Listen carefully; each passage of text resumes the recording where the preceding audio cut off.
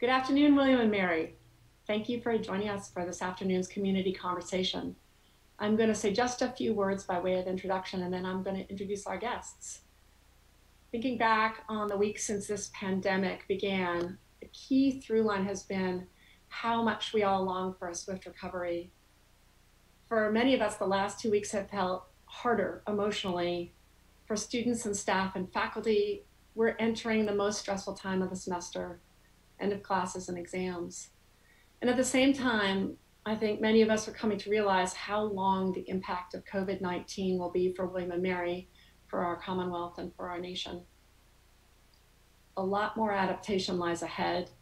That's the challenge and also the opportunity facing William and Mary right now. We know we cannot return to the campus of last year, but we can imagine and define what successful return this coming year might look like. So William and Mary is actively planning for next year. Right now, this month, I've charged a small team with this task to bring back to me by the end of the month potential adaptations that will allow us to come study together and work together safely. There's a campus message going out later today about this. And I want right now at midday to talk about the underlying mindset that we're bringing to that planning process. 3 principles of adaptation are important in that planning. The first is that we're going to continue to do everything that we can to safeguard the health of our community. The second is that we're going to work collaboratively with campus leaders, student, faculty, and staff leaders, with our partners around the Commonwealth to identify the best solutions.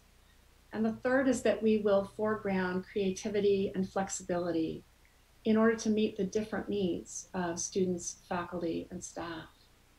Creativity, flexibility, and that great question, how might we? Those are the things that bring me to this week's topic, entrepreneurial thinking at William and Mary.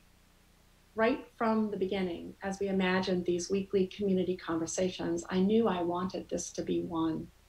I'm grateful to be joined today by Professor Graham Henshaw, Executive Director of the Entrepreneurship Center, also a serial new venture founder and VC, and also a key member of our Plan Ahead team.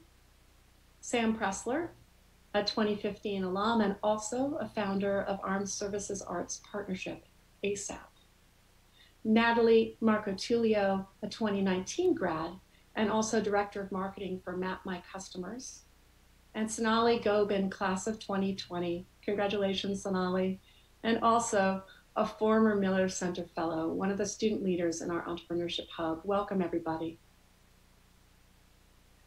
So we've planned this conversation in 2 parts. First, I'm going to invite Professor Henshaw to talk about what we mean by entrepreneurial thinking, how that fits into a liberal arts university, and how William and Mary's Entrepreneurship Hub responded during COVID-19. Then I'm going to bring our student and alumni guests in for a panel discussion about how they are applying entrepreneurial thinking, that mindset today.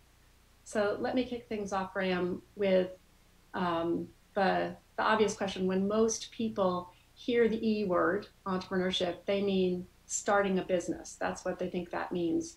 But that's not what you mean when you talk about entrepreneurial thinking. So can you talk a little bit about that shift in mindset? Yes, that's right. Yeah, that is the normal thing that people think about, startups, new ventures, but we focus on something a little bit different at William and Mary, and we've called that entrepreneurial thinking. And I think it'll help to bring up a graphic on the screen because we mean something very specific when we say entrepreneurial thinking. So on the screen, we have what we call the pillars of this concept. And this really is the foundation of the focus of our Entrepreneurship Center and our mission. Our mission is to equip students to think and act like entrepreneurs. And that means that they develop these skills and a mindset characterized by these traits. So I'll run down through these, and then I think they're really going to come to life as we talk to our guests.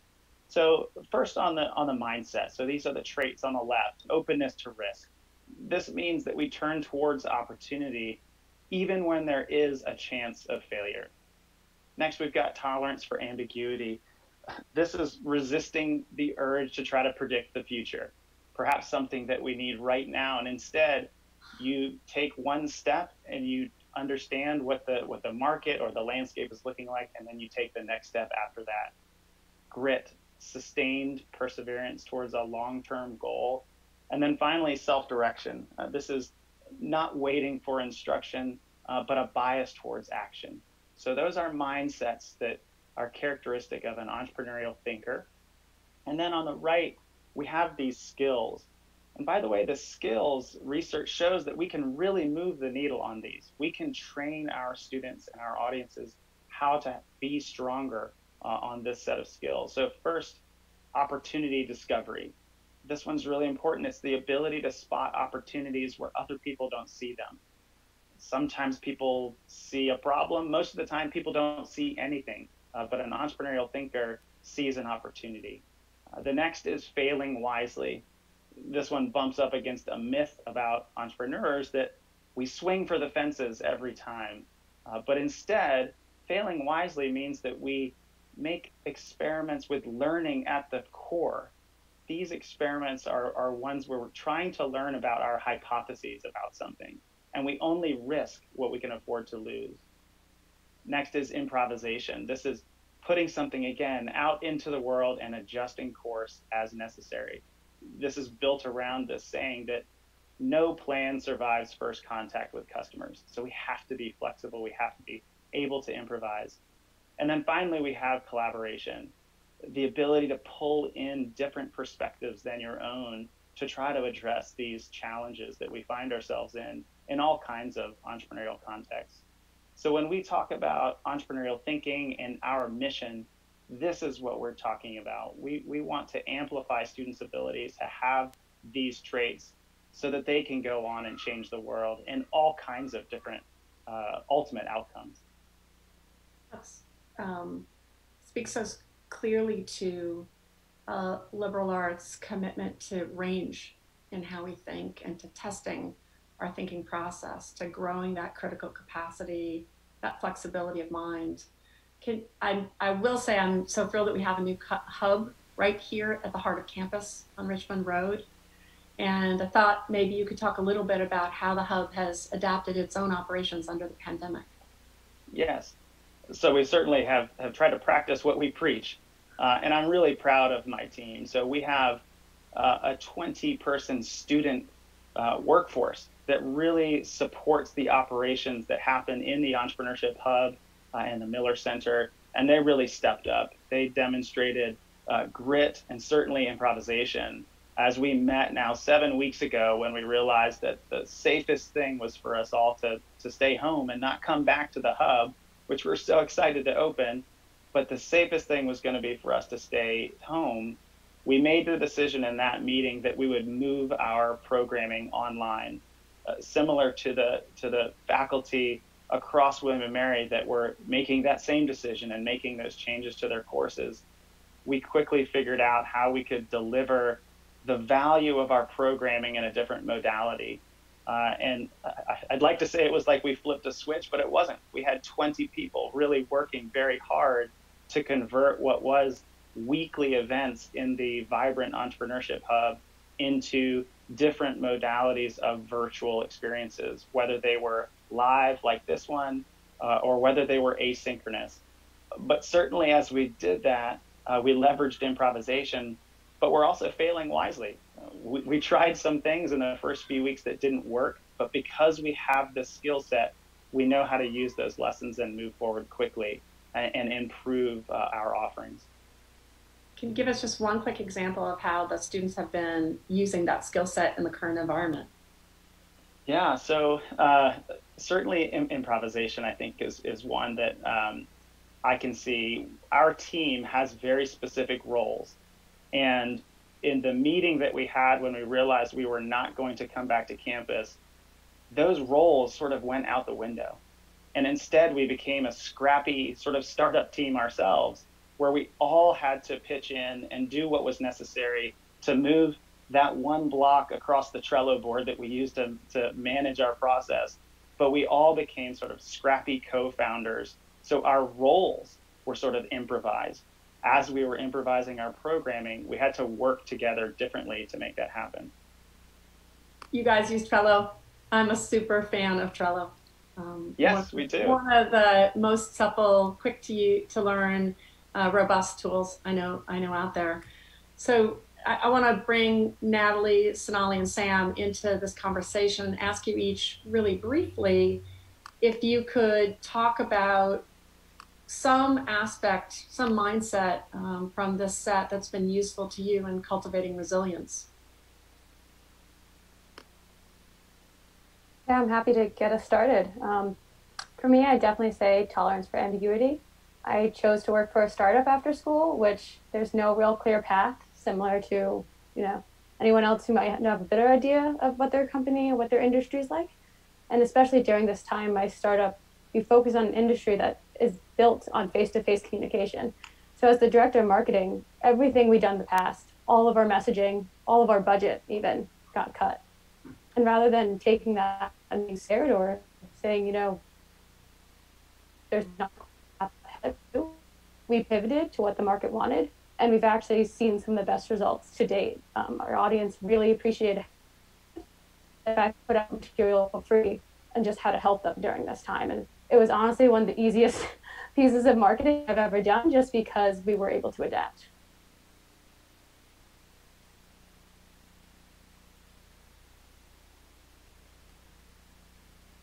Sonali. I can go next. And so, because I'm a graduating senior, like a lot of my fellow friends, a lot of us are getting bad emails every day in our inbox about job offers being rescinded, internships being canceled, and, job applications no longer hiring. And so I think, being at William & Mary and going through this William & Mary entrepreneurial mindset and being trained, two of the aspects that I've been using are grit and failing wisely.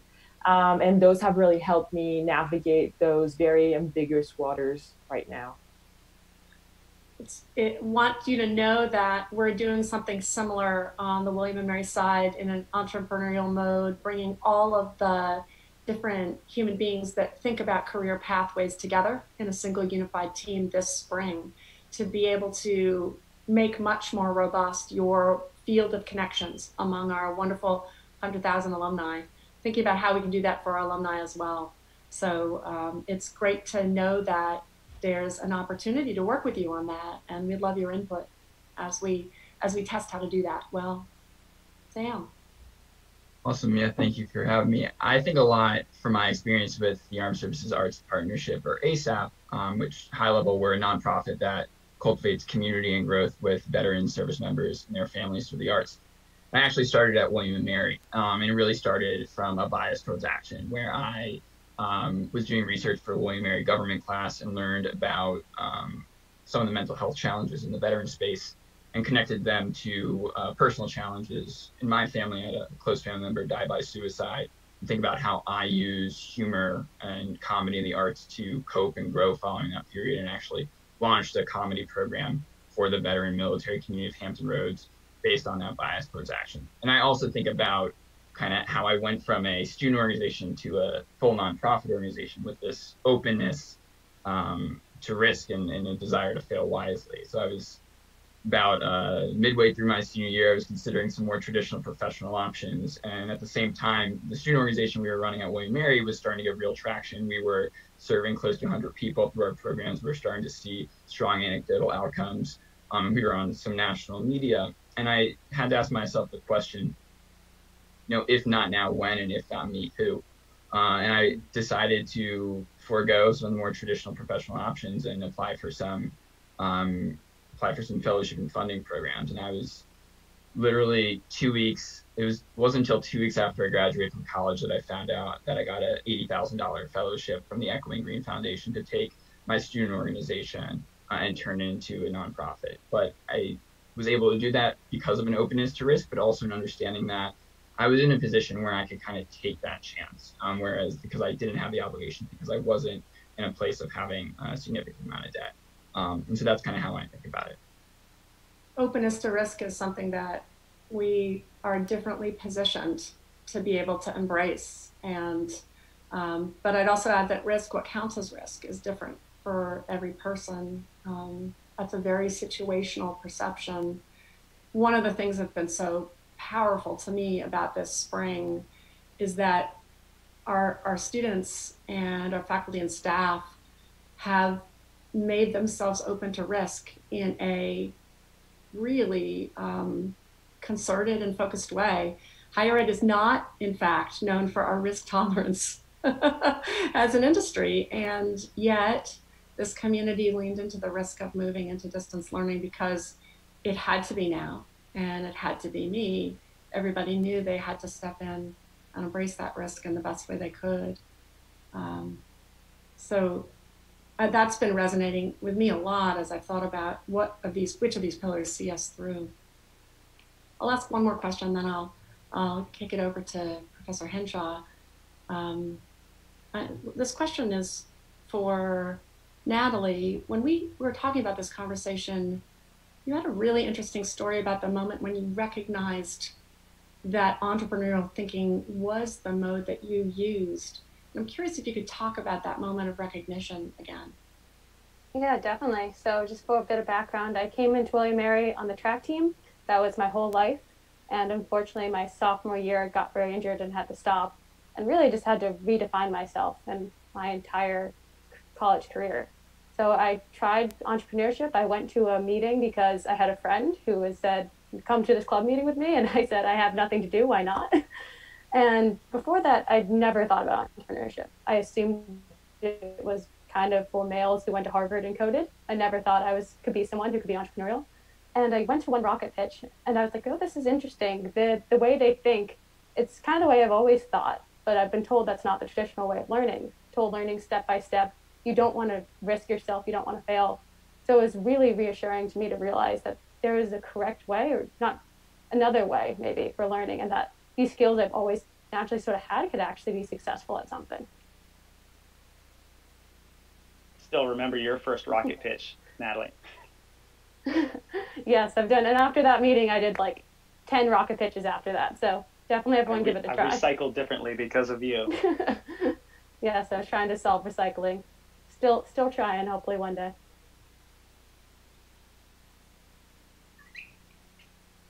Over to you, Graham. Sure. So Sam, you are actually one of our alumni founder speakers in person before we moved to doing that in our new format, which has been really awesome in itself. We've learned a lot of things from that. But you were one of the last to come through in the hub, and you were talking about the ASAP organization and also about your connections with lots of big name comedians as a result of your role there. And so I was wondering if you could link any of the traits that you've observed and even helped build in the comedians that you've worked with and those entrepreneurial thinking traits that we had up on the screen moments ago. Do you see any links between what makes a strong comedian and perhaps some of those entrepreneurial thinking traits?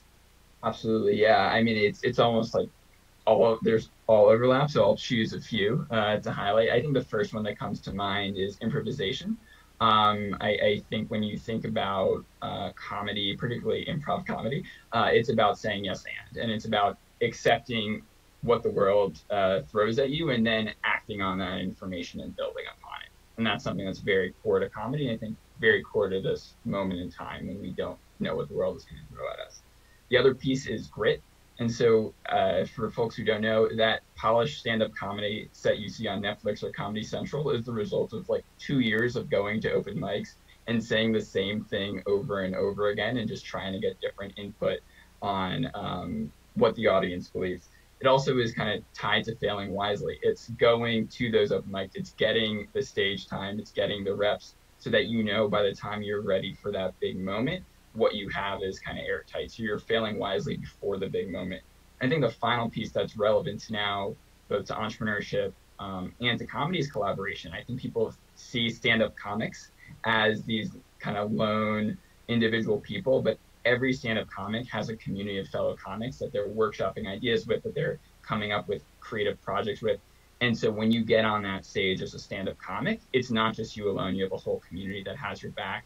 And that's something that we cultivated in the ASAP program through our stand-up comedy classes and alumni communities. I think it's so telling that, just like you said, that Netflix special, it looks like the person's just gifted, but in fact, there's a lot more that happens behind the scenes that leads to that polished look. I think we can all take a lot from that. Sonali, you mentioned also failing wisely and grit, and you're leveraging those in the job search. Can you speak more specifically, what is it exactly might that look like when you receive one of those emails? Because I'm sure there are fellow peers who have gotten those. How does it look to use grit or to fail wisely in that context? Yeah, sure. I mean, definitely it's gutting and it's sad and it's not fun. But I do think that entrepreneurial thinking has really taught me how to use my skills to get over that quickly. And so something that I've been using is failing wisely.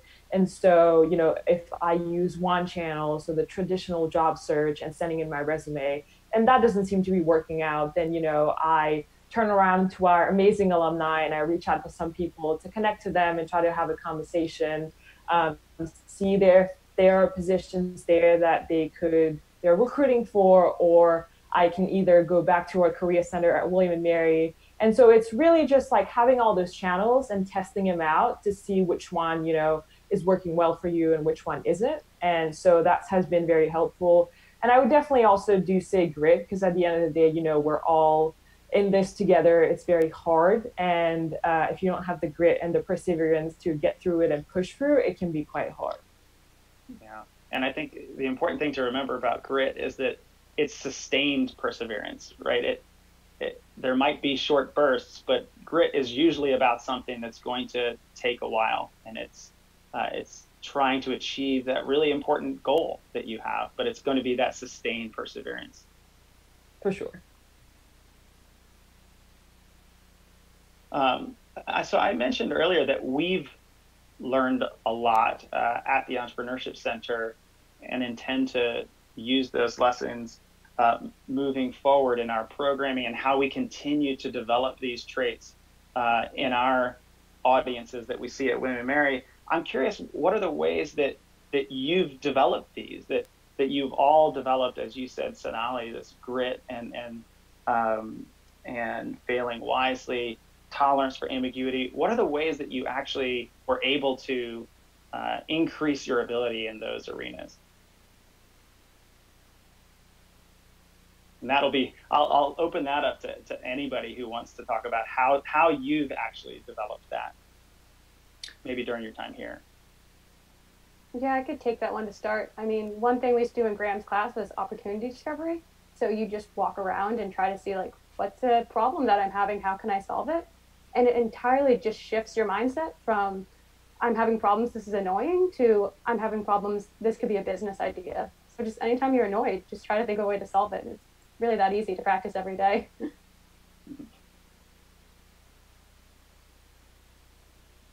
I mean, for me, this is a little bit astray, but the most important thing for me is identifying what is in your control, what is not in your control, and then figuring out how you do everything in your ability to act on what's in your control and how you can accept what's not. And like, that's been the most important trait for me, building as an entrepreneur, but also just in my personal life. And I think as we have a lot of ambiguity ahead of us, the main thing we can control is our individual choices, how we decide to act in the moment, how we decide to respond to things that come at us. And I think that's a lot of what is being a good entrepreneur and being an effective human being.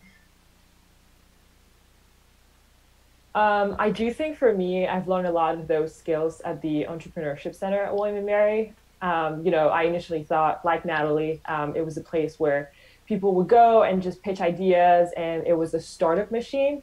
But, once I went there and I started interacting with a lot of those amazing people who thought outside of the box and talking with Professor Henshaw, that really helped me develop a new mindset and a different way of looking at things, which I didn't realize I took away with me. But, now in trying times, I really see myself thinking in a different way and applying those to my daily life.